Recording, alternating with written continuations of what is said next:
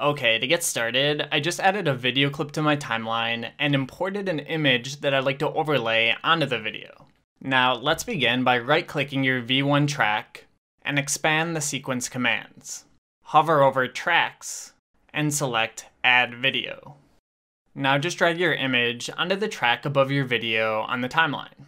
And I'm just going to drag the end of the image clip so that its duration matches my video. Okay, there I have my image on screen, but it's missing its transparency and it's way too big. To fix this, let's go over to the VFX tab.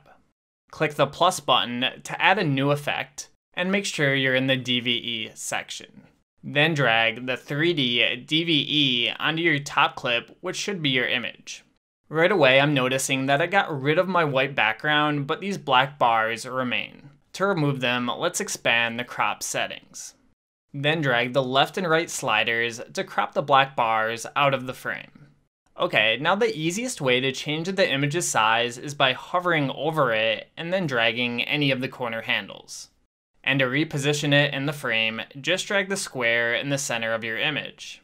Finally, to rotate the image, go over to the Z rotation and drag this line in the circle to rotate it however you'd like.